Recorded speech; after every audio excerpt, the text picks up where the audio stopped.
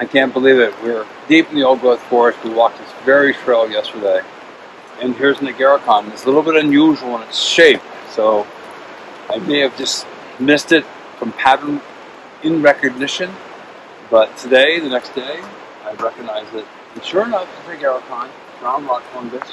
You can see that the wood is dark brown in the background because it's lignine. It breaks down cellulose, leaves the lignine.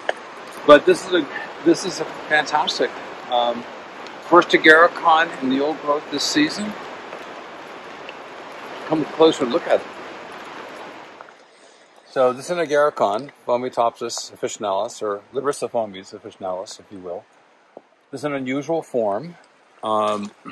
These are annual growth rings. It turns the wood dark brown because this is lignine. It breaks down cellulose, leaving the lignine behind. We walked past this yesterday in the old growth forest. Didn't even notice it.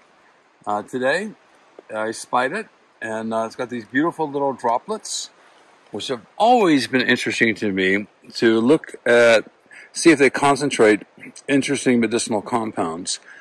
And we're going to leave this one here.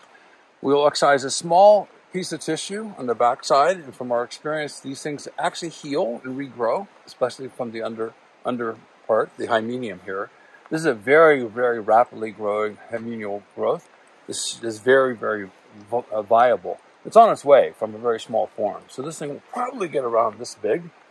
Now we know where it is. We'll geotag it. We'll come back here each year and hopefully it's still here and we'll watch it grow. So we'll put this in our culture collection.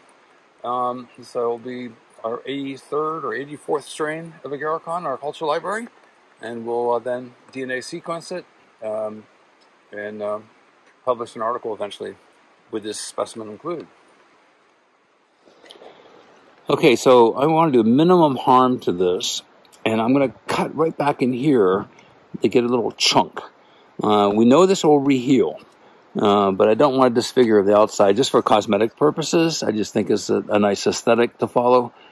And so, oh yeah, that is nice incision, Stamets.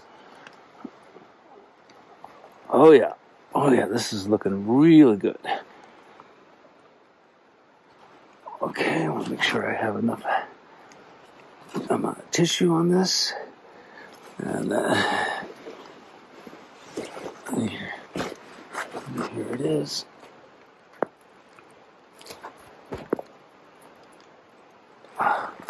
So, that's more than enough tissue. And now if you look at the conch, come over this way, look at it. You can't even see that I took a piece. Low impact, people. It's really important. And it's also important to me visually. I don't like people who kick mushrooms. Kids are an exception. But I think keeping the aesthetic of the mushroom intact is really important for other people's enjoyment. And just generally speaking, a matter of respect to the mushroom. So, we'll now clone this. Stay tuned.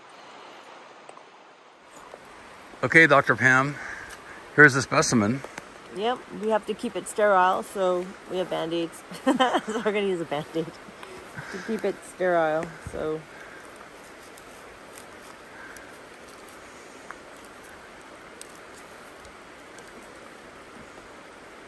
We have no stock in this company. Aw, isn't that cute? Yeah. Look at that. Okay, it won't be perfectly sterile, but, you know, that's what we got. Okay? Hey. Right on. There you go. To the laboratory. In the Batmobile. Now. In the mushroomobile. Beam us up.